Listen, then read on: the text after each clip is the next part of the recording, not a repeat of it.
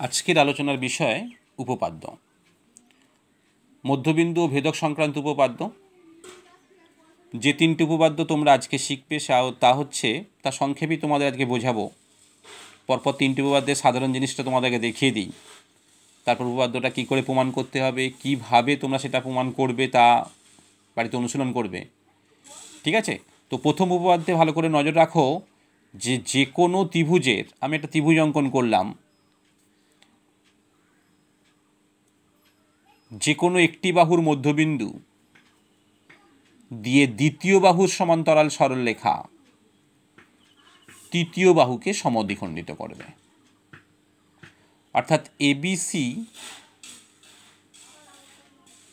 যদি একটি ত্রিভুজ হয়, এবি বাহুর মধ্যবিন্দু ডি হলে ডি দিয়ে বিসির সমান্তরাল সরলরেখা, এই যে চিহ্নটা দিলাম সমান্তরাল সরলরেখার চিহ্ন, ছবিতে চিহ্ন দিতে হয় এভাবেই, ডি বিন্দু দিয়ে বিসির সমান্তরাল সরলরেখা এসিকে ই বিন্দুতে ছেদ করে।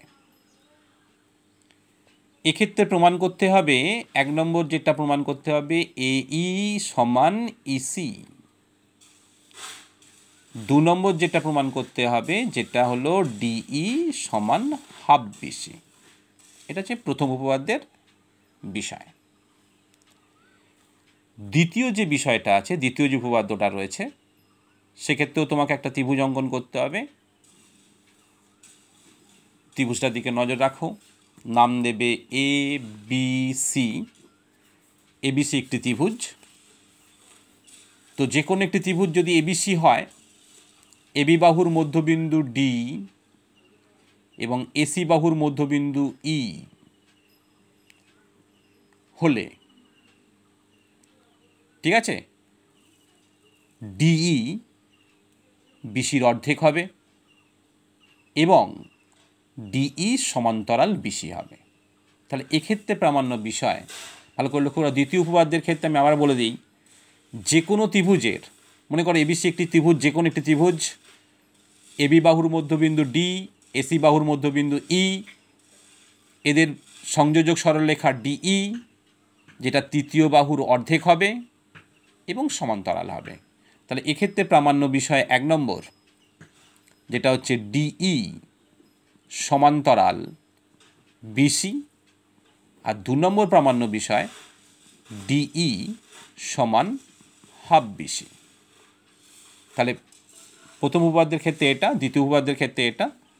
আর তৃতীয় উপপাদ্যের ক্ষেত্রে আমি তোমাদের বলে দিই, যদি তিনটি বা তার বেশি সমান্তরাল সরলরেখা, মনে করো আমি তিনটি সমান্তরাল সরলরেখার ছবি অঙ্কন করছি, 1 2 3, এই তিনটি সমান্তরাল সরলরেখা অঙ্কন করা হলো, তাই তো? তাহলে উপপাদ্যের সাধারণ নির্বাচন কী ছিল?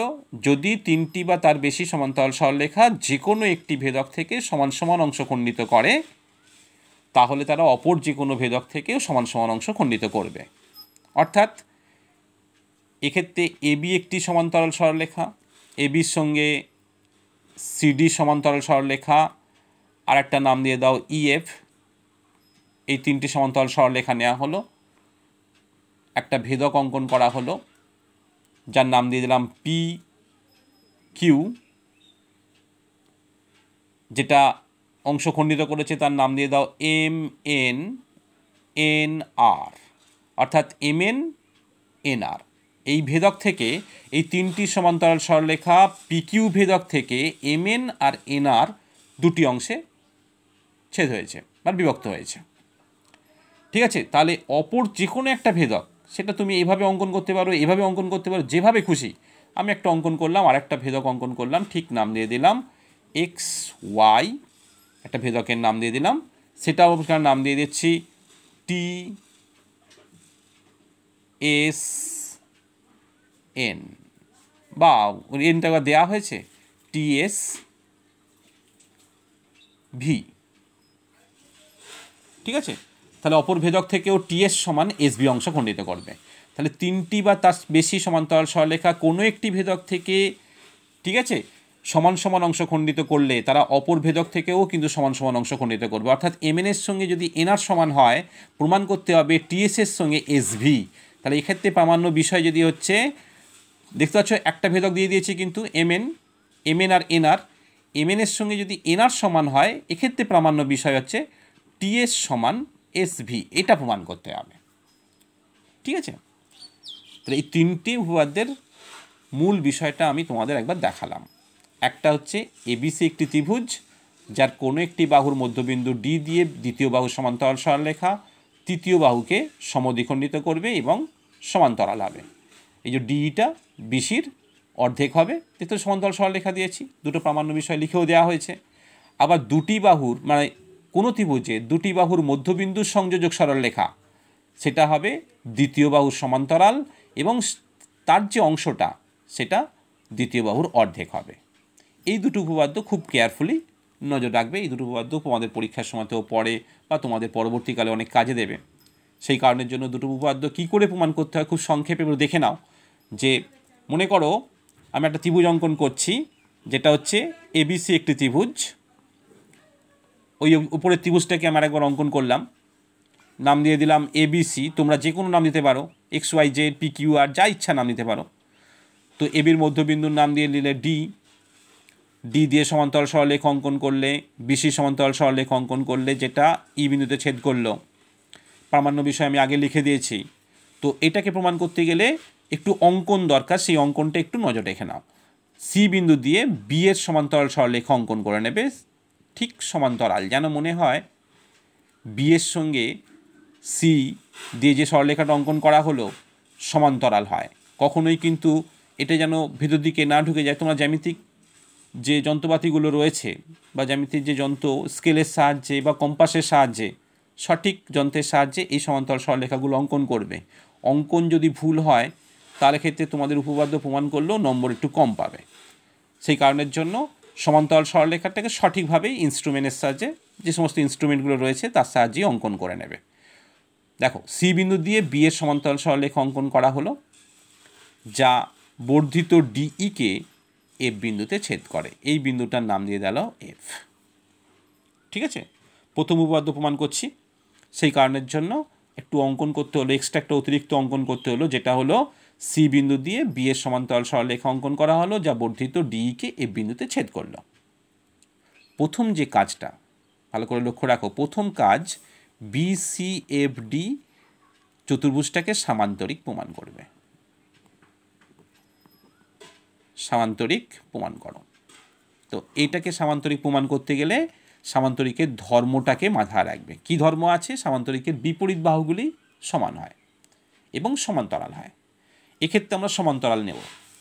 লক্ষ্য রাখো, বিসিএফডি চতুর্ভুজের বিসি সমান্তরাল ডিএফ, বিসি সমান্তরাল ডিএফ, তাই তো? আবার এটা তো কল্পনায় আছে, এটাকে আমরা কল্পনায় লিখতে পারি বা শিকার লিখতে পারি কল্পনায়। আবার বিডি সমান্তরাল সিএফ, দেখো বিসি সমান্তরাল ডিএফ, বিডি সমান্তরাল সিএফ, এটা তো আমরা অঙ্কন করেছি, সেই কারণের জন্য লিখবে অঙ্কনে বলে লিখবে। কাজে এই বিপরীত বাহুগুলো কী হয়ে গেল? সমান্তরাল হয়ে গেল। বিসিএফডি চতুর্ভুজের বিপরীত বাহুগুলো সমান্তরাল, কাজে বিসিএফডি একটি সামান্তরিক। ঠিক আছে, বিসিএফডি যেই সামান্তরিক হয়ে গেছে, তাহলে আমি বলতেই পারি সিএফ বাহুর সঙ্গে বিডি বাহু সমান। আবার ডি বিন্দুটা এবির মধ্যবিন্দু, কাজে এডি সমান ডিবি, অর্থাৎ এডির সঙ্গে সিএফ সমান। এডি যদি 5 হয়, সিএফ 5 হবে। এডি 5, ডিবিও 5, তাহলে এবি কত হবে? 10। তাহলে এই ত্রিভুজটা আর এই ত্রিভুজটা, এই দুটো ত্রিভুজকে এবার তোমরা সর্বসম প্রমাণ করবে। কোন ত্রিভুজগুলো নেবে? একটা হচ্ছে সিইএফ, সেটাকে সর্বসম প্রমাণ করবে কিভাবে? দেখো আমি বলে দেবো একটু পরেই। AED এই দুটো ত্রিভুজকে সর্বসম দেখাবে অ্যাঙ্গেল সাইড সর্বসমতার নিয়মে। তো সেটা অ্যাঙ্গেলটা, প্রথম অ্যাঙ্গেলটা কী করে পাবো? দেখো ECF এই কোণটার সঙ্গে EAD এই কোণটা কিন্তু একান্তর কোণ, যেহেতু এটা সমান্তরাল এটা, এবং এটা ভেদক বা ছেদক, কাজে এই কোণটার সঙ্গে এই কোণটা একান্তর কোণ, একটা কোণ মিলল। আবার এই কোণটার সঙ্গে এই কোণটা কী কোণ? বিপ্রতীপ কোণ। দুটো সরলরেখা পরস্পরকে ছেদ করেছে, কাজে বিপ্রতীপ কোণগুলো সমান, আর একটা অ্যাঙ্গেল মিলেছে। একটা সাইড দেখো সিএফ সমান হচ্ছে এডি, কাজে এই ত্রিভুজের দুটি কোণ একটি বাহু, এই ত্রিভুজের দুটি কোণ একটি বাহুর সঙ্গে মিলেছে, কাজে দুটো ত্রিভুজ কী হয়ে গেল? সর্বসম। যেই সর্বসম হলো, সঙ্গে সঙ্গে তোমরা বলতে পারবে এই সমান ইসি। দেখতে পাচ্ছ অনুরূপ বাহু এইর সঙ্গে ইসি সমান হবে। এটা যদি 7 হয় এটাও 7 হবে, এটা 5 সেন্টিমিটার হলে এটা 5 সেন্টিমিটার হবে, এটা 10 হলে এটাও 10 হবে, কাজে ই বিন্দুটা ইসির কি? মধ্যবিন্দু। আবার ডিই সমান ইএফ, দেখো দুটো ত্রিভুজ সর্বসম, কাজে এই বাহুটার সঙ্গে এই বাহুটা সমান, তাই তো? এটা 2 হলে এটা 2 হবে, এটা 4 সেন্টিমিটার হলে 4 সেন্টিমিটার হবে, কাজে ডিইটা ডিএফের কী হবে? অর্ধেক। তাহলে আমি বলতে পারি ডিই সমান হাফ ডিএফ, তাই তো? তাহলে এর অর্ধেক যদি ডিই হয়, দেখো ডিএফটা তো অলরেডি বিসির সঙ্গে সমান ছিল, যেহেতু বিসিএফ ডি একটি সামান্তরিক, তাই আমরা কী জানি যে ডিএফটা বিসি কী হচ্ছে? সমান হচ্ছে। তাহলে বিসি সমান ডিএফ হলে আবার ডিই যদি ডিএফের অর্ধেক হয়, তাহলে আমি বলতেই পারি ডিই সমান হাফ বিসি। দেখো এটা একটা প্রমাণ, এটা একটা প্রমাণ। প্রথম উপপাদ্যের ক্ষেত্রে যে দুটি বিষয় আমরা প্রমাণ করতে যাচ্ছিলাম, সেটা হচ্ছে এই সমান ইসি, সেটা প্রমাণিত একটা হয়েছে। দেখো এই সমান ইসি, আর একটা যেটা হচ্ছে ডিই সমান হাফ বিসি। তবে তোমরা যখন খাতায় লিখবে এরকম শর্ট স্কেচে লিখবে না বা সংক্ষেপে লিখবে না, পরিষ্কারভাবে কি কি প্রমাণ করতে দেওয়া হয়েছে, কি আছে, আর প্রত্যেকটা অংশ, প্রমাণের প্রত্যেকটা অংশ যেন স্পষ্ট হয়, বোঝা যায় যে এই ধর্মগুলোকে নিয়েই প্রমাণটা হয়েছে। জ্যামিতিক যে ধর্মগুলো প্রমাণ করার যে বিষয়, যেটা আমরা উপপাদ্য বলি, সেটা কিন্তু নির্দিষ্ট নিয়ম মেনেই করবে। এটা হচ্ছে সংক্ষেপে আমি তোমাদের বুঝিয়ে দিলাম, শুধু বুঝে নাও, ঠিক আছে? বুঝে নেবার পর তোমরা এটাকে খাতায় অভ্যাস করো। এটা হলো প্রথম উপপাদ্যের ক্ষেত্রে। এবার দ্বিতীয় উপপাদ্যটার দিকে নজর রাখো। দ্বিতীয় উপপাদ্যে আমরা দেখলাম যে যে কোনো ত্রিভুজ, সেটা নাম দিয়ে দিলাম এবিসি, যে কোনো ত্রিভুজ, এবি বাহুর মধ্যবিন্দু ডি, এসি বাহুর মধ্যবিন্দু ই, ডি আমরা যুক্ত করলাম। প্রমাণ করতে হবে, আমি আগেই বলে দিয়েছি, ডি সমান্তরাল বিসি, ডির সঙ্গে বিসি সমান্তরাল প্রমাণ করতে হবে। আরেকটা প্রমাণ করতে হবে, সেটা হলো ডিটা বিসির অর্ধেক প্রমাণ করতে হবে, তাই তো? তাহলে দেখো আগেরটা ঠিক বিপরীত আসছে কিন্তু, তাহলে এই দুটো উপপাদ্য কিন্তু পরস্পর ঠিক বিপরীত। তোমরা পরীক্ষার সময় ঠিক করে নজর রাখবে কোনটা তোমাদের দেওয়া হয়েছে। এখানে ছিল ত্রিভুজের কোনো একটি বাহুর মধ্যবিন্দু দিয়ে দ্বিতীয় বাহুর সমান্তরাল সরলরেখা তৃতীয় বাহুকে সমদ্বিখণ্ডিত করবে এবং খণ্ডিতাংশ বিসির বা দ্বিতীয় বাহুর অর্ধেক হবে। এক্ষেত্রে বলছে যে কোনো ত্রিভুজের দুটি বাহুর মধ্যবিন্দুর সংযোজক রেখা, দেখতে পাচ্ছ, দ্বিতীয় বাহুর সমান্তরাল হবে এবং সেই তার অংশ অর্থাৎ খণ্ডিতাংশ ডিটা বিসির অর্ধেক হবে। দুটো উপপাদ্য কিন্তু আলাদা, দেখতে এক, আমরা প্রমাণও করব তার ছবি এঁকে ঠিক সেভাবেই, তাকেও দেখে মনে হবে যেন একই আছে, কিন্তু তা এক নয়। ভালো করে লক্ষ্য রাখবে, অঙ্কন এখানেও করতে হবে ঠিক একই রকম। সি বিন্দু দিয়ে আমরা বি এর সমান্তরাল সরলরেখা অঙ্কন করব, যা বর্ধিত ডিইকে এফ বিন্দুতে ছেদ করেছে। ঠিক একই অঙ্কন, আগেরটায় যা ছিল পরেরটা তো তাই। তাহলে এটার সঙ্গে এটা কি করলাম? সমান্তরাল অঙ্কন করে নিলাম। তবে এটা সমান্তরাল ছিল না, এটা প্রামাণ্য বিষয়, এটা আমাদের প্রমাণ করতে হবে। বা সমান্তরাল, আগেরটায় কিন্তু সমান্তরাল ছিল, এটায় ডি সমান্তরাল বিসিটা প্রমাণ করতে হবে, ঠিক আছে? আর ডিটা তো হাফ বিসি প্রমাণ করতেই হবে। তো এবার লক্ষ্য রাখো বিএ সমান্তরাল সিএফ এবং এসি ছেদক বা ভেদক। তো এখানে আমরা সেই একই কোণ, ভালো করে লক্ষ্য রাখো, বিএসি এই কোণটা একান্তর কোণ এসিএফ এই কোণটার সঙ্গে মিলছে, অর্থাৎ ডিএই কোণ সমান হচ্ছে ইসিএফ কোণ, ঠিক আছে? আবার লক্ষ্য রাখো এইটার সঙ্গে এটা বিপ্রতীপ কোণ, তাই তো। আবার এই সমান ইসি, ই যেহেতু এসির মধ্যবিন্দু সেই কারণের জন্য এই সমান ইসি, ঠিক আছে।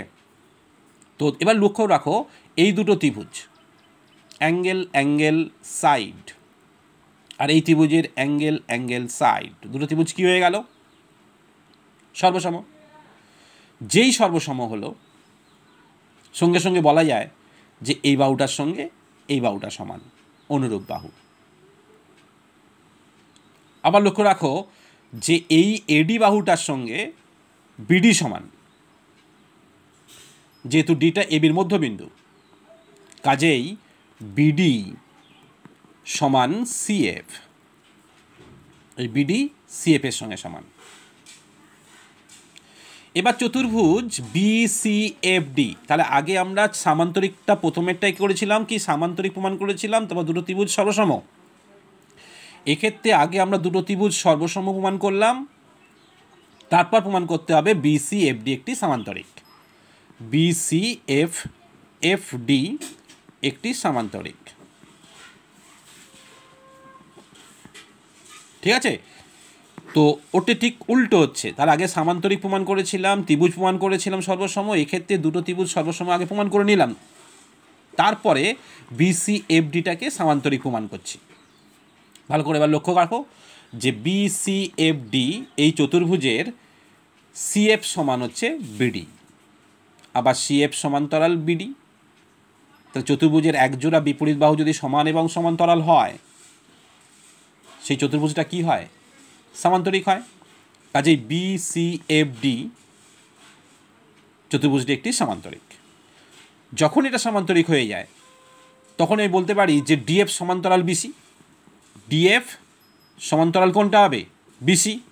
আর ডিএফ এর মধ্যেই তো ডিই আছে, অর্থাৎ ডিই সমান্তরাল বিসি। দেখো 1 নম্বর যে প্রমাণটা সেটা হয়ে গেল, ডিই সমান্তরাল বিসি। আবার লক্ষ্য রাখো দুটো ত্রিভুজ তো সর্বসম ছিলই, কাজেই ডিইর সঙ্গে তো ইএফ সমান, আবার ডিটা তো ইএফ এর অর্ধেক, তাই তো। যেহেতু সামান্তরিকের বিপরীত বাহু সমান, এটার সঙ্গে এটা সমান, তাহলে ডিটা নিশ্চয়ই ডিএফ এর অর্ধেক, কাজে ডি যদি ডিএফ এর অর্ধেক হয় ডি নিশ্চয়ই বিসির অর্ধেক। দ্বিতীয়টা অপমানিত হয়ে গেল, ডিই সমান হচ্ছে হাফ বিসি। ক্লিয়ার? তাহলে দুটো উপপাদ্যই তোমরা সংক্ষেপে বুঝে নিলে, ঠিক আছে। 3 নম্বর উপপাদ্যটা গুরুত্ব বিশেষ নেই, তবু আমরা তোমাদের পরে আলোচনায় করে নেব। এই দুটো উপপাদ্যকে তোমরা ভালো করে পড়ে এরপরই তোমরা লিখতে শুরু করবে, ঠিক আছে। তাহলে উপপাদ্যের সাধারণ নির্বাচনটা আগে ভালো করে মন দিয়ে পড়বে। প্রথমেরটার ক্ষেত্রে আমি আরেকবার বলে দিই, যে কোনো ত্রিভুজের একটির মধ্যবিন্দু দিয়ে দ্বিতীয় বাহু সমান্তরাল সরলরেখা তৃতীয়কে সমদ্বিখণ্ডিত করবে এবং খণ্ডিতাংশটা দ্বিতীয় বাহুর অর্ধেক হবে। 2 নম্বর উপপাদ্য হচ্ছে যে কোনো ত্রিভুজের দুটি বাহুর মধ্যবিন্দু সংযোজক রেখা দ্বিতীয় বাহুর সমান্তরাল সরলরেখা হবে এবং সেই খণ্ডিতাংশটা দ্বিতীয় বাহুর অর্ধেক হবে। অর্থাৎ যে কোনো ত্রিভুজের কোনো দুটি বাহুর মধ্যবিন্দু সংযোজক সরলরেখাংশ তৃতীয় বাহুটার সমান্তরাল ও তার অর্ধেক, ডি বিসির সমান্তরাল এবং ডি হাফ বিসি। তাহলে এই দুটো উপপাদ্য প্রমাণ করতে গেলে কী কী প্রমাণ করতে হয়েছে? প্রথমেরটার করতে গেলে আগে সামান্তরিক, তারপর দুটো ত্রিভুজ সর্বসম, তারপরে প্রমাণিত হয়েছে। পরেরটায় কী হয়েছে? প্রথমে দুটো ত্রিভুজ সর্বসম প্রমাণ করা হয়েছে, তারপরে বিসিএফডি চতুর্ভুজটিকে সামান্তরিক প্রমাণ করা হলো এবং যে প্রামাণ্য বিষয়টাকে পরপর দেখিয়ে দেওয়া হলো। তোমরা এটাকে অনুশীলন করো, করে খাতায় একবার লিখে নাও।